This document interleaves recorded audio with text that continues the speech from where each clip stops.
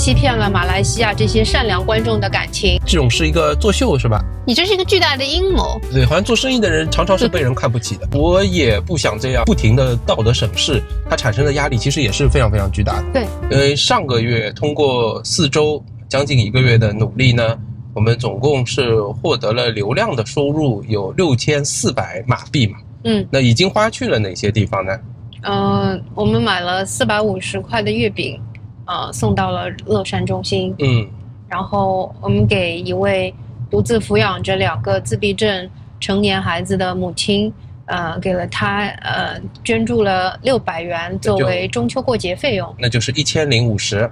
对，我们还给 Mimosa 组织买了一个全新的52寸的吊扇，400块钱。1050的话，1450。另外是用了800块钱，给到了 Mimosa 组织，用于他们日常教学的一些办公用品耗材，比如说墨盒、打印机的一些简单设备。这样的，他们基本上也花的差不多了。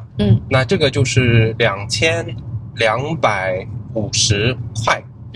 和6400比起来的话呢，那应该还有4150吧。你说这1个月大家我也看到有一些观众朋友提醒我们，就是说过往的慈善已是过往，就是没有必要我们去在这个社区里面可能反复去谈及这个事情，可能听起来有一些像批评一样的，认为我们这就是一场大型作秀嘛，然后是欺骗了马来西亚这些善良观众的感情，博取了流量，然后是总之就类似于这样的话。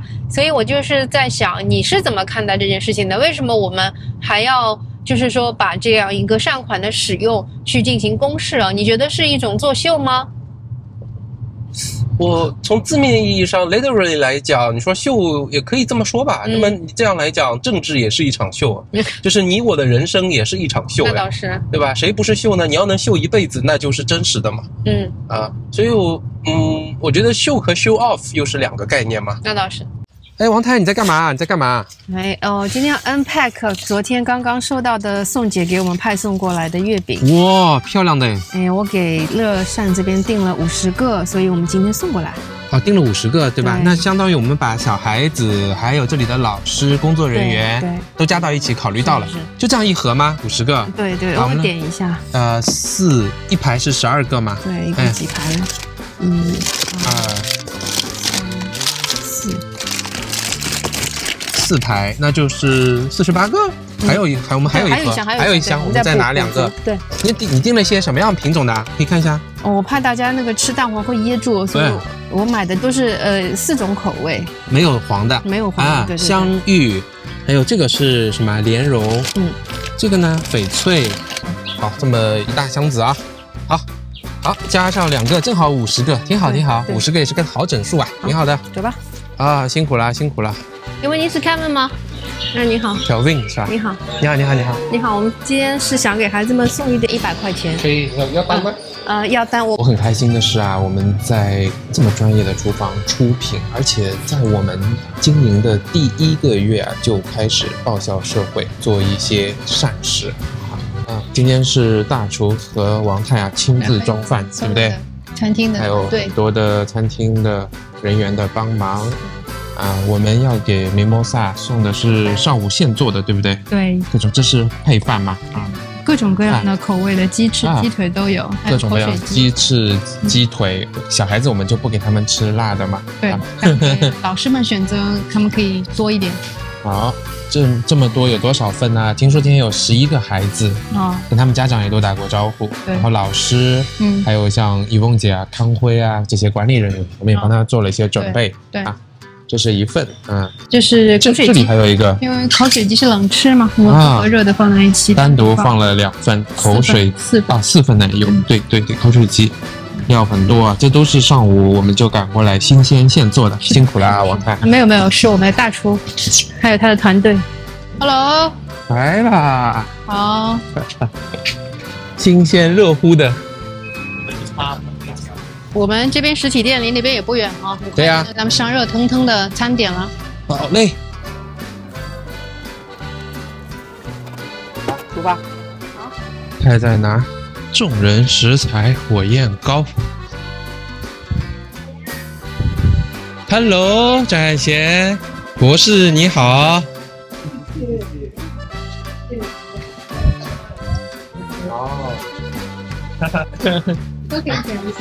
我要问你，哎，你能吃辣吗？可以。可以啊，那我看你吃什么好吗？你可以吃到多辣？你呢？你喜欢吃什么？鸡腿还是鸡翅？两个。饭勺而且盖得好整齐哦。怎么样？筷子。好吃吗？喜欢吗？喜欢。好。好可爱。你喜欢这个口味吗？喜欢。看你能吃几个好吧？好。这样会比较够力啊。一点点吃不很辣。辣一些对吧？还可以再辣。好。这是一个新奇吃法，变成手撕鸡了。因为我觉得这样是比较好，是太坏了，它有时候它能运作，但是它会特别吵。好的，我已经看好了，他们而且今天还有 promotion 是可以包安装的。安装？那个稍微贵一点，但还好，所以我待会儿再去买。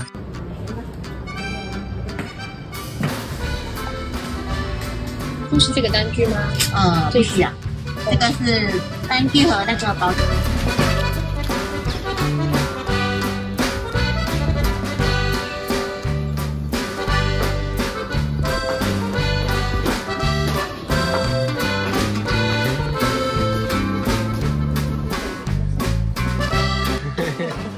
好，约好了是吧？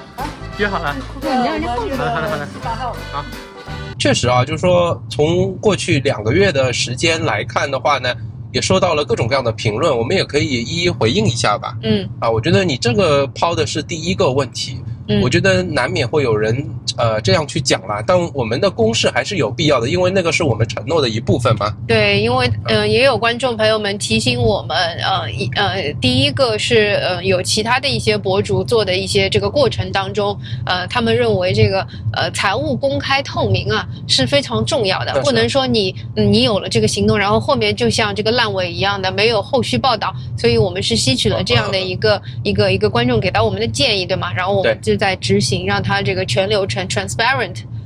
所以在我这个 program 设计的一开始就说清楚了，会告诉大家的，对吧？而且就是为什么要限定于流量的收入，当然后面我们把打赏都加进来，就是要说得清楚，就靠自己赚来的，把它全部捐出去，非常非常清楚，也不留一个比例，对吧？对，也没有掺杂任何其他乱七八糟的东西。然后第二个我想说的就是还是那本书，就是Infectious Generosity 里面就是讲到的，我认为关注的本身也是一种慈善。如果说我们在公示的过程当中引起了我们的频道观众他们来关注这样一个事情，我觉得大家也是在行善，对吗？而且我觉得我们心怀坦荡，并没有任何想要去占用这个善款的这样的一个想法，那我们就做我们这个该做的事。因为作为我们在 YouTube 上运营，它本身就是一个巨大的一个流量池，然后我们就被人称为所谓的叫 influencer。你做事的方式，我想我们就是要靠影响力来做的。那你可以靠虚假的关注获得真实的钱，你也可以靠真实的一些动机来获得真实的钱。然后你可以怎样去使用钱，又都是有各种各样的方式。所以我觉得对我们来讲，我们就是活在这个巨大的流量池中的，你要去很公开也是非常有必要的。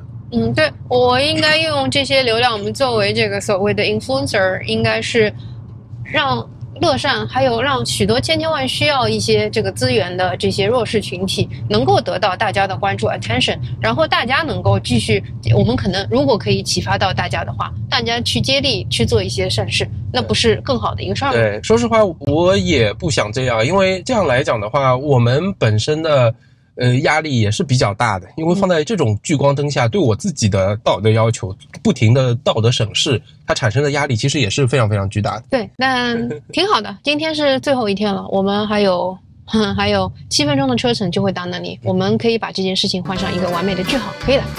谢谢。Hello。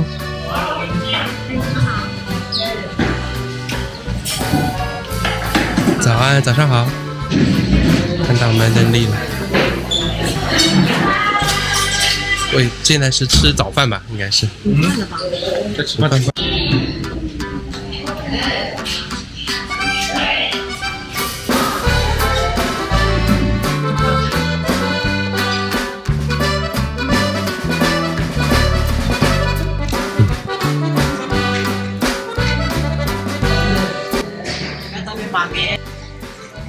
现在也是40几个小朋友。是哦，快43就说我那个边44，那个再重新教过，什么都不懂啊。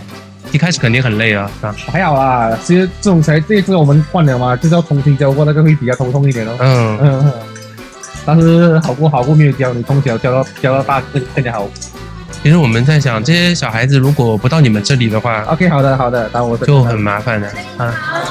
你好。对啊，现在做一些捐款。我们因为不是8月的时候就是，对，我们是希望就是说把1个月的频道收入嘛都捐掉嘛。对。然后还有很多人会打赏给我们。我们后来捐了4150块。对，也是有很高的这个成绩，也很好的。用那个善款买了50个月饼过来。辛苦你们了。也靠大家。上回你去吃疯了是吗？好，今天讲完下。好，先忙。好的，那我们走。好 ，OK， 好的，谢谢你啊，谢谢这个您看，拜拜。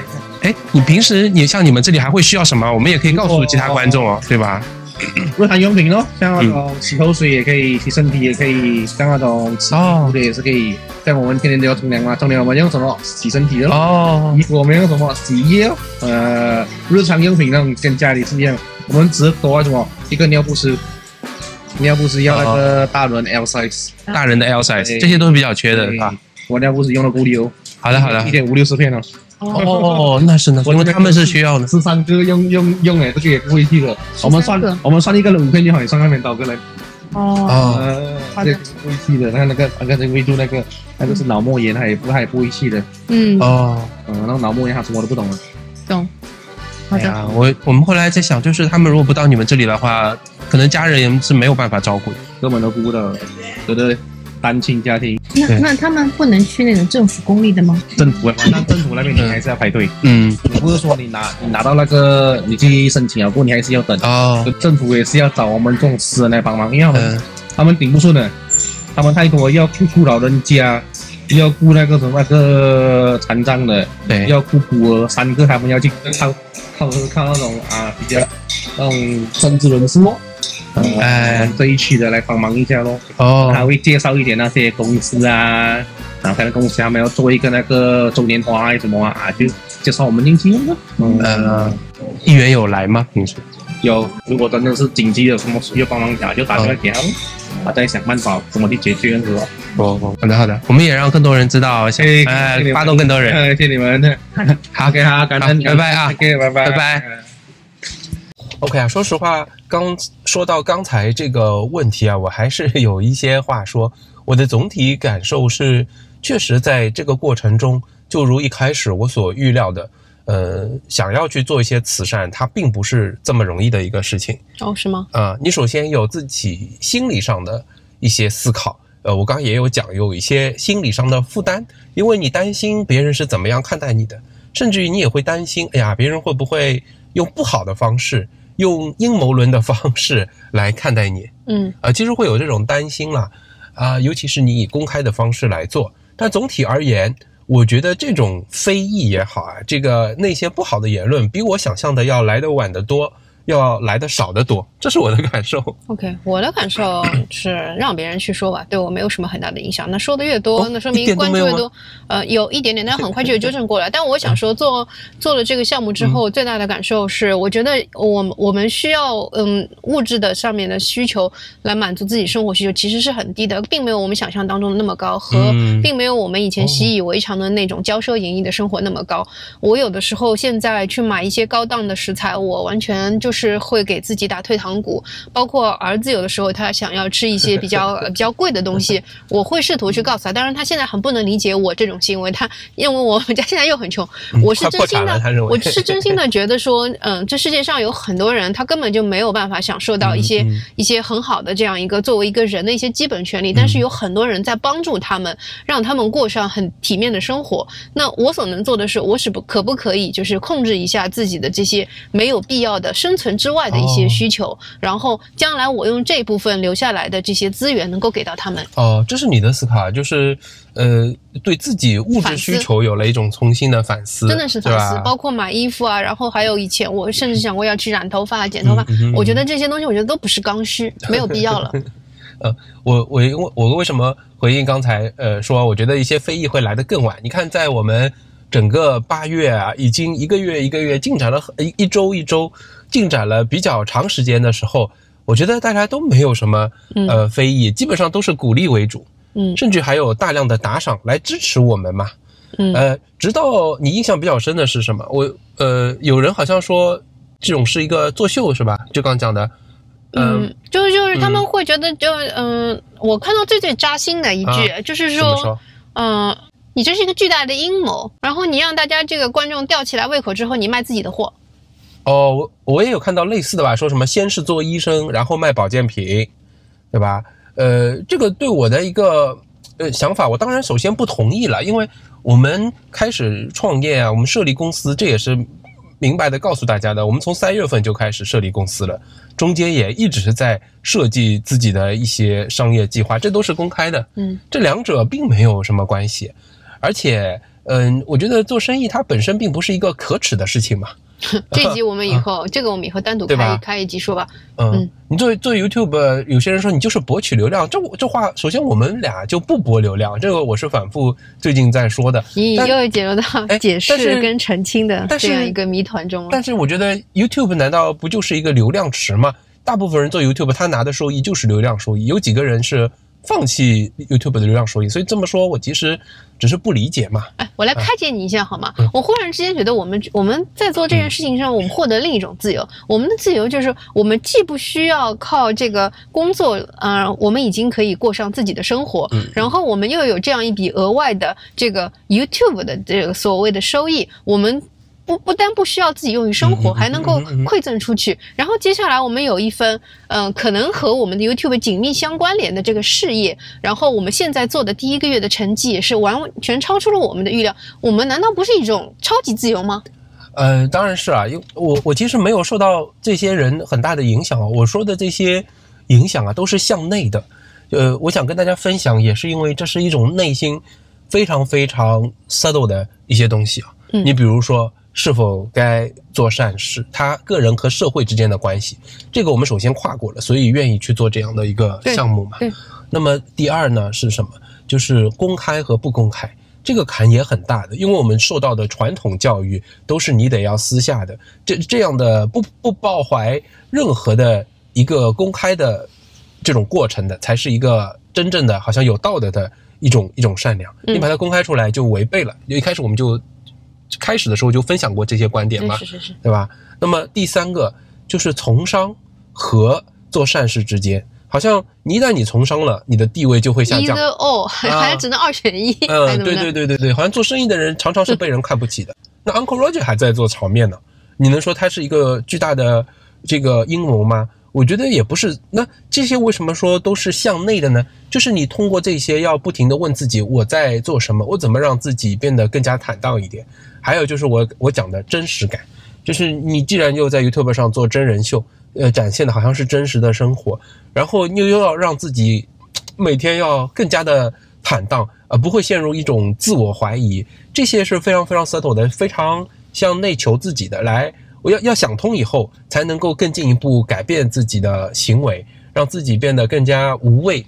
这是我的一些想法。是的。那总体我还是非常 appreciate， 就是所有的人，大家表现的鼓励应该是绝大多数了。很少人会有各种各样的质疑。我觉得这个也可能是生活在大马比较幸运一点。你还应该 appreciate 的是，我们做这种这么我觉得人之为人基本的事情，我们收到了观众很多的祝福。他们祝福我们一家，然后我是真的很感动，谢谢大家。对。